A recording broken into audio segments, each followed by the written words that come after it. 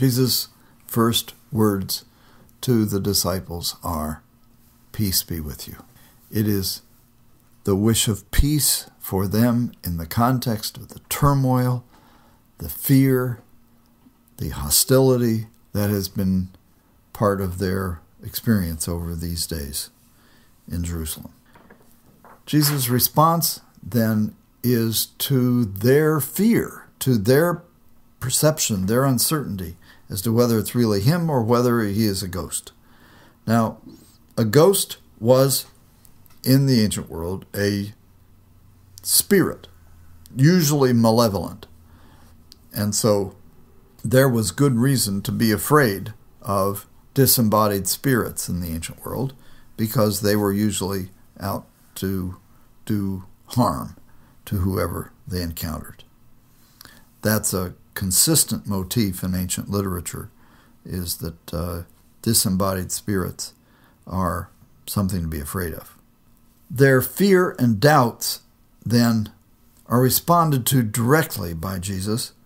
My sense is that there is, on the one hand, a sense of calm, but also that Jesus is kind of happily amused at the response of the disciples.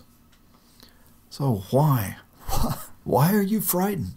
Why do doubts arise? These are words that are, on the one hand, words of surprise, also of a certain degree of calm and amusement at their fear. It is also words of love, of understanding. The memories of the crucifixion are evoked by his telling them to look at my hands and my feet. What are they going to see? Well, they're going to see the marks of the nails in his hands and in his feet. So the memories of the crucifixion then are brought back in these words, but they're brought back now in the context of Jesus being present with them. And so it's a sign of joy. It's a sign of his identity. It is also confirmed that this is not a disembodied spirit when he eats a piece of fish. This is a body. This is a person who has now been resurrected. The tone of Jesus' speech, then, is the most important thing to work on in the telling of this story.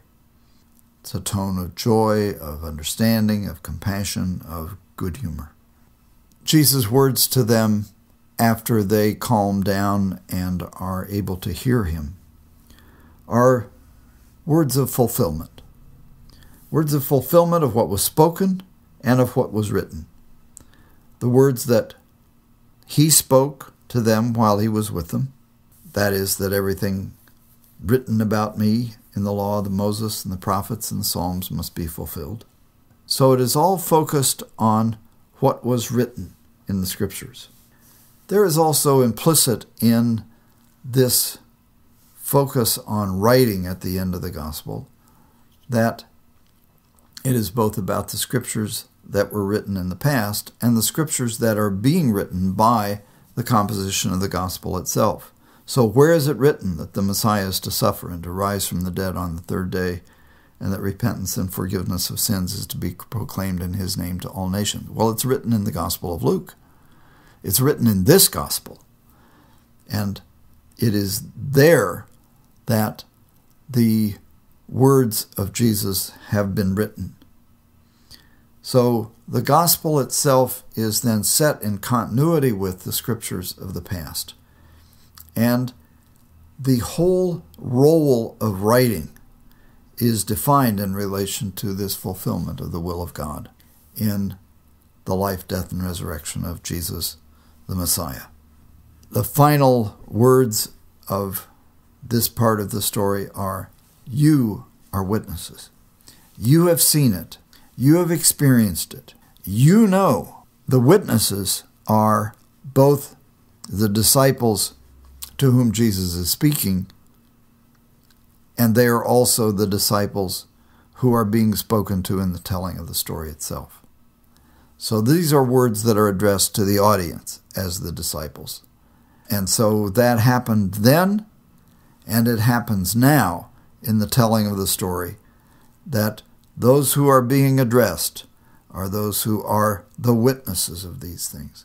They are the witnesses of the story and of the experience that is present in the hearing and participation in the gospel, the good news of Jesus Christ.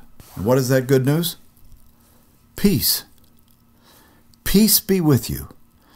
Peace be with the world. Peace be present now as then. That is at the core of the good news of the gospel.